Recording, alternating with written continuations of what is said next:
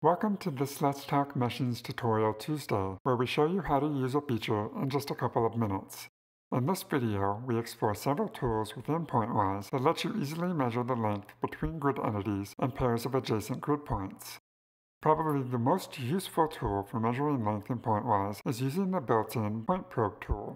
To use this tool to survey the distance between 2 points, select a point using either Ctrl plus Shift plus middle mouse button or the Alt plus right mouse button accelerator combinations. This will print the point's coordinates to the messages window. Select a second point using the same accelerator to have the second point's coordinates and the distance to the previous point printed to the messages window. A line is also drawn between both points in the display window where the distance between them is also shown. Pointwise also includes a number of different examine metrics to measure the distance between grid points, whether they are grid points associated with connectors, domains, or blocks.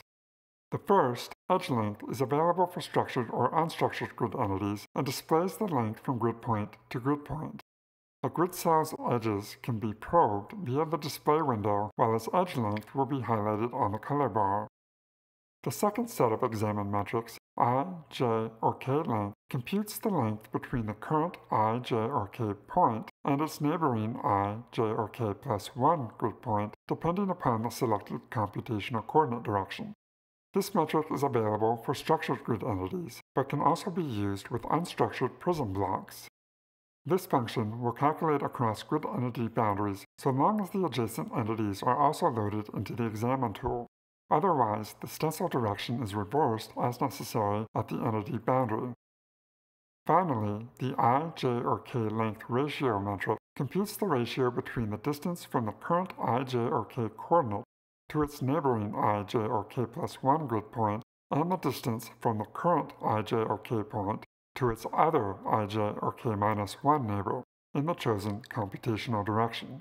The larger of the two distances is always divided into the smaller value, so all values range between 0 and 1.